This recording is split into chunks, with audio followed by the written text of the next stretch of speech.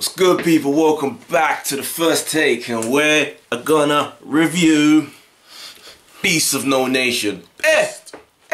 What is this? What is that thing? It's the first take, that's what it is.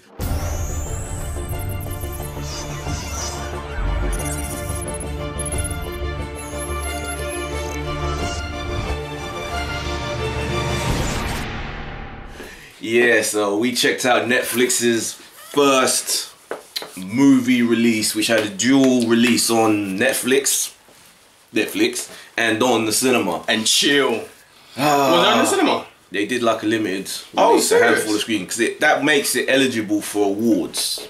Which I could see it getting. It's Dan, G-Check, and also from the continent of Africa, not from wherever this film is based. Actually, it was, you know. Was that in Ghana? Yeah. I didn't know Ghana had it like that. They can't. I'll get into that in a minute, actually. I'll get into that. I thought Ghana was one of the more stable, nice places, man. It is, but that's city to city. Where they went, right, remote. Was remote. And we've got a lot of that. Let's get into it then. The story. This poor kid. The story is nothing we ain't seen before. You reckon? Lord of War. I guess it's got the city of God element, but yeah, the African setting, this child soldier. I don't think we've ever seen a cinema that's a Lord film. of War. Oh, I haven't seen that.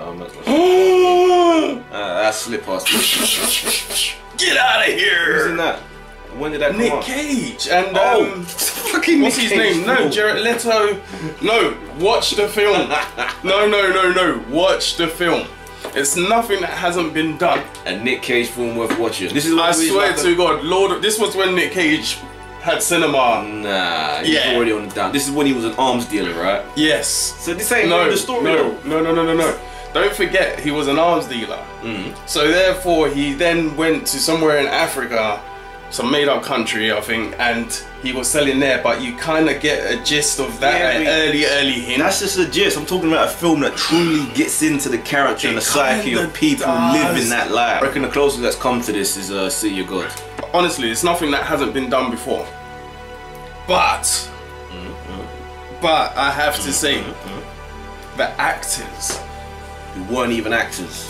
This kid wasn't even an actor when they found him. But a performance and a half. The kid killed it. The freaking side characters killed it. His parents, his brothers and sisters killed it. And what makes me laugh, and I actually put this out on Twitter and Facebook. I'm not being funny. If you've ever watched a Nigerian film or Ghanaian film or any African film, bar South Africa, yeah, it's the most laughable thing and the worst acting I have ever seen. And I was like, hold on a second. How is it Netflix managed to find these decent not even decent, they were damn good actors. Just natural acting, right? Cary Fukunaga, the director. You know the dude? No. True Detective. That guy. Oh, Season Season 1. Oh! Good director. And then I thought it was based way back. No, it's more than that. And that actually is, yeah, and then they were singing shout out Wale.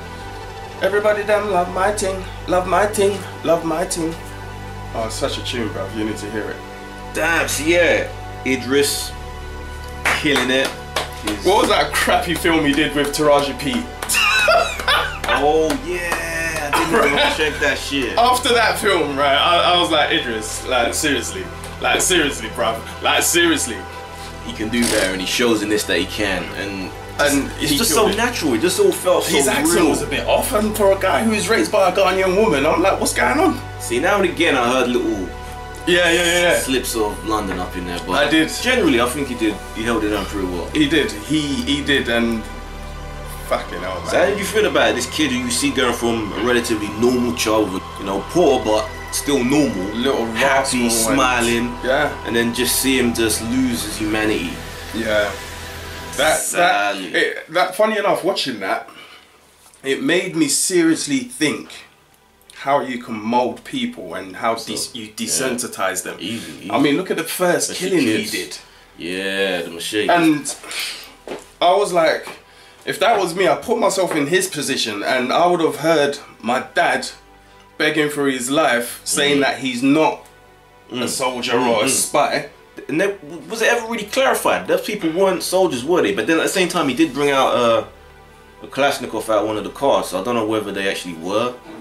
Yeah, this is it. It's debatable. It's freaking debatable. And that was just, they didn't look like soldiers. No, and it was quite confusing at points because it felt like they were just fighting and killing normal people at a stage.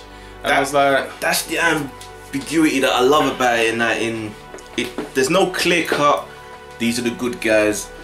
These are the bad guys. His family were killed by one group of people, so he must be taken in by the good guys. But no, the good guys are just as bad. But at the same time, they do have a genuine cause that they're fighting for, but they're just killing anyone in order to. It's a head fuckery, man. It really is. His boy Striker. I was worried when they showed Striker getting ignored by Idris. I was wondering that he was gonna turn. Kill him while he was sleeping or jealous something. Or some shit. But no, they turned into like brothers. But we're gonna get into spoilers if we don't mention, man. We're gonna get into it, man. Fuck it. You ain't seen it already. The scene in the bedroom. Oh, you didn't even see it. But it left more of an impact than other films that may depict full on. Yeah, and I was just like, and when he came out.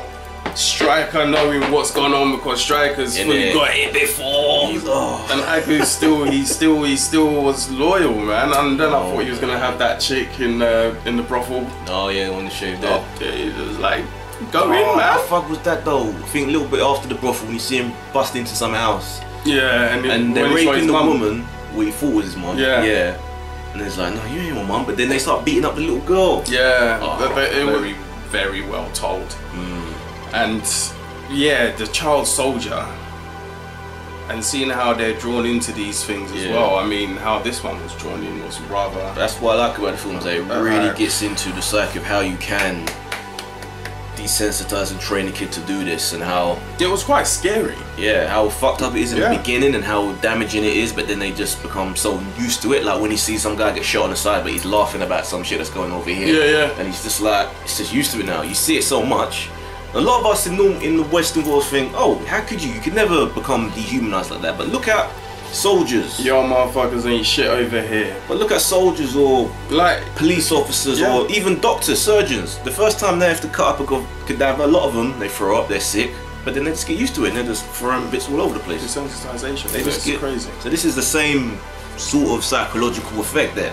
That's why I say to so many kids over here that they should count themselves lucky instead of doing all this postcode nonsense and blah blah blah. Because when you go to places like Afghanistan and Iraq and you see, and they see this, they seeing their families murdered and bombed and so forth, what effect would that have on you as a child or as a person? You know, the hatred and the anger you must feel all at once, the emotion, and this is what I loved about Agu's character. Yeah, because he felt that he needed somewhere to focus it. And at first he thought he was putting it in the right place, but then he realised he wasn't, but then it got to a point where he just didn't care. Then the drugs began, the brown. Yeah, then the fucking, I'm guessing that was like heroin or something? No, gunpowder. From the bullet, and then they light it up, and then that's why it goes all that white musty colour. In Lord of War though, they were mixing it with cocaine.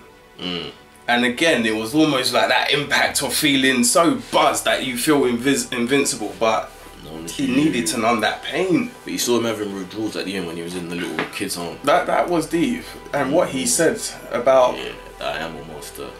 Yeah, and being that he's looking at this woman and thinking she's a child compared to him because of his mindset.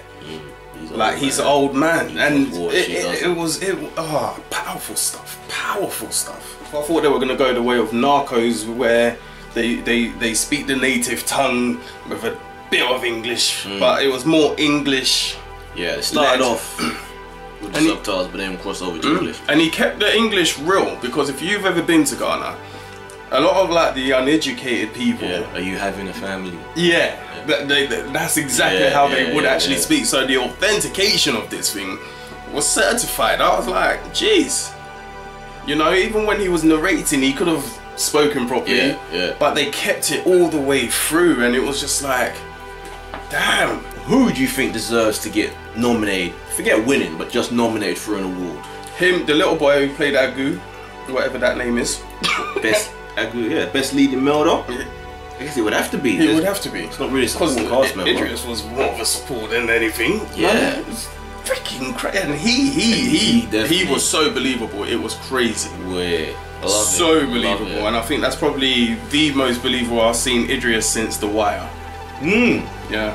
You know, that's true. That's actually a point, you know. I'm trying to think. He's a good actor, and I enjoy seeing him in films, but The Wire, where he plays Stringer Bell. The most natural and menacing. I am your father. Son. Ain't no fucking. Get on your knees. Oh, could you imagine someone saying get on your knees? I was like, oh shit. Bloody. Is he seriously gonna make this little boy blow him? Oh yes he did.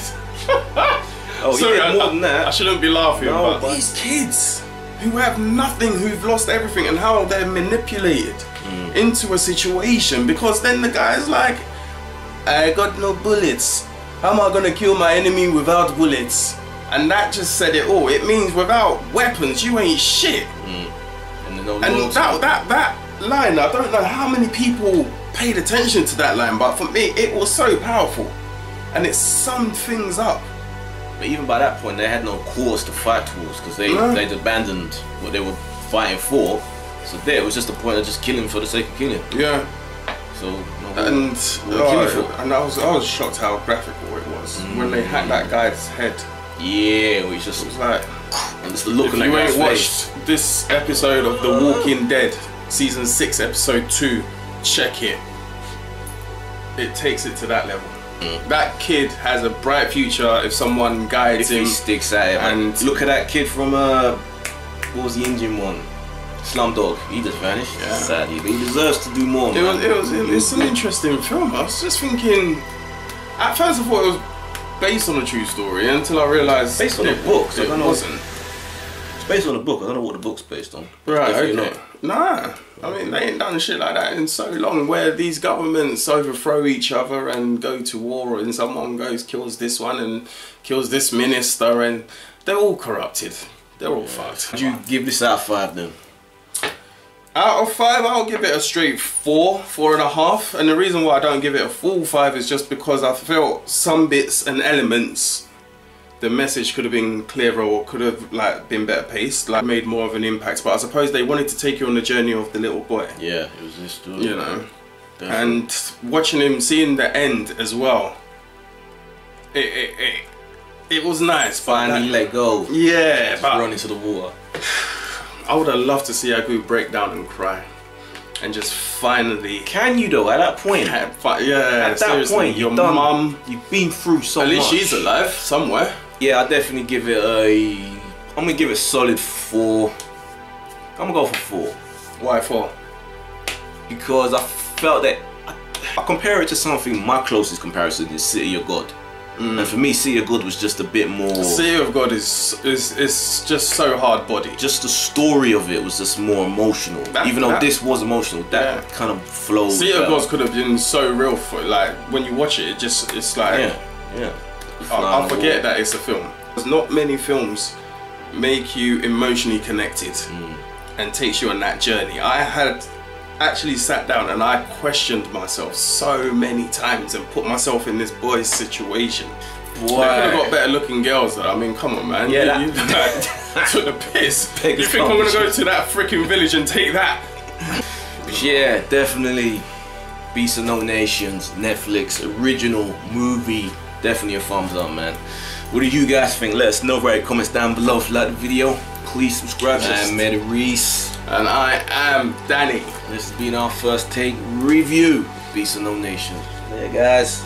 Remember, be good, stay home, go to school, get an education, pull your pants up. What is this? What is this? What is this? I will get on your knees. This thing. Get on your knees.